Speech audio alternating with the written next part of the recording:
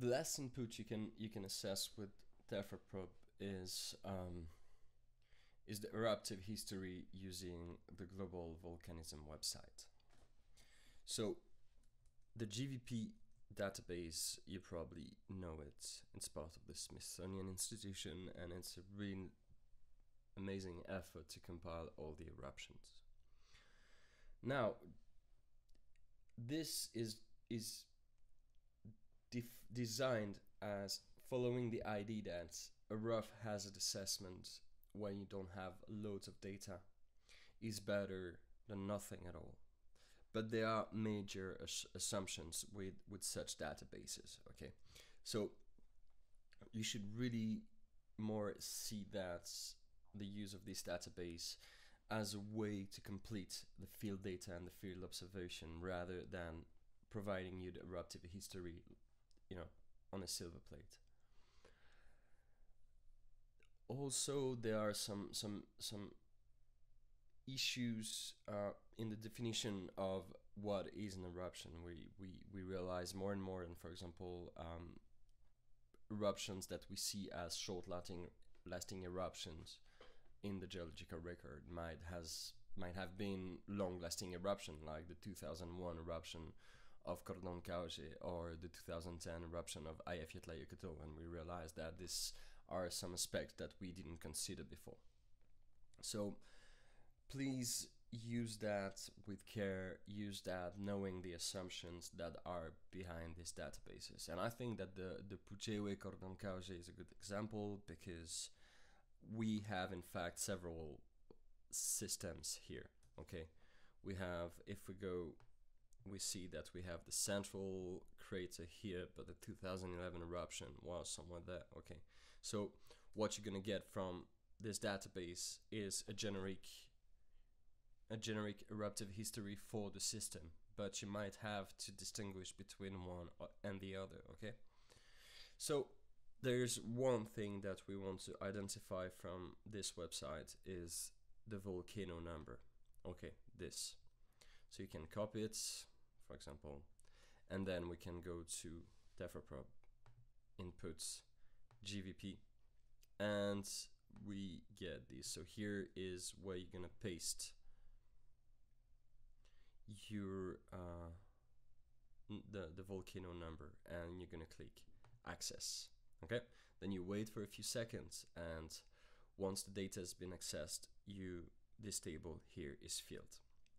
So let's click the plot button, and that shows you the plot, the eruptive history in a histogram form. Okay, so it just gives you the occurrence of eruptions of different VIs through Holocene, with the U being unidentified and O other.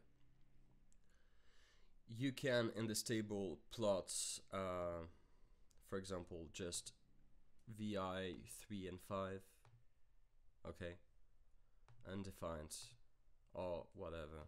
Let's go back to all. You can plot only those that are confirmed or unconfirmed. Okay, so then we don't have any. So plot all, and then you can just show those, for example, with historical evidences, tephrochronological evidence, so on and so forth. Okay.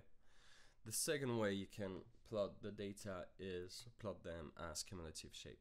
Okay. And so here you see the number of eruption through time. There are a few papers you can refer to that I mentioned in the user manual and the companion paper of the TephraProb package about the use of such data. Here what you see typically is you have a very low segment that is flat, then you have a segment that is intermediate, and you have a segment that is very steep in more recent. Here usually it's going to represent the record that is historically complete. Here we're going to have the geologically complete record, where we might lose the finer eruptions, and then further back in time you get only the large eruptions. So go read about that. I'm not going to describe that just right now. So now let's say that we deem that our geological record is complete around here. Okay, so there is this data that is the time limit function. Okay, and this can be used to constrain your subset. So for example, I say that my eruptive history is complete from, I don't know, 1800.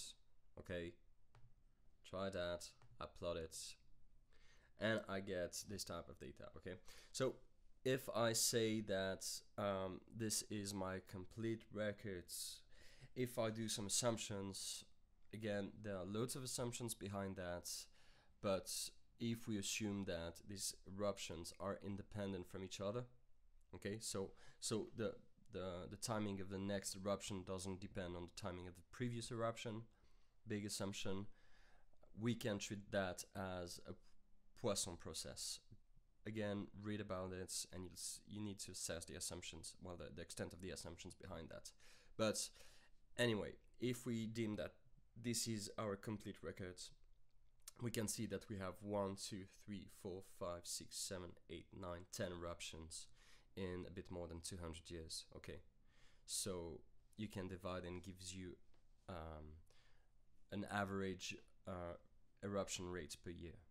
Okay, and then again, the user manual, it's all specified. If you assume that this is a Poissonian process, you can just click on the probability button here, and this is going to tell you the probability of having an eruption in a given time. Okay, so we want to assess the probability of an eruption in a time interval greater than this time t here. Okay, so let's go back to the cumulative plots, and we can, so this is a critical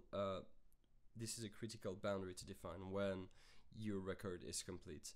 And note that it might not be at the same position for different VIs. Okay, so for large VIs it might be further back in time. So with Costanza we have a paper, Beas and Bonadonna 2013 on Cotopaxi volcano. In Natural Hazards we discuss some of these aspects, so go check that out. And I won't spend that much more time on this, because this is really a side database that's going to help you complete your field data, and not just give you the eruption history in that way. But still, if you know the extent of the assumptions, you can use that to get a more robust data set. Here, this export data button helps you to export all the data that you see that was obtained from the GVP database.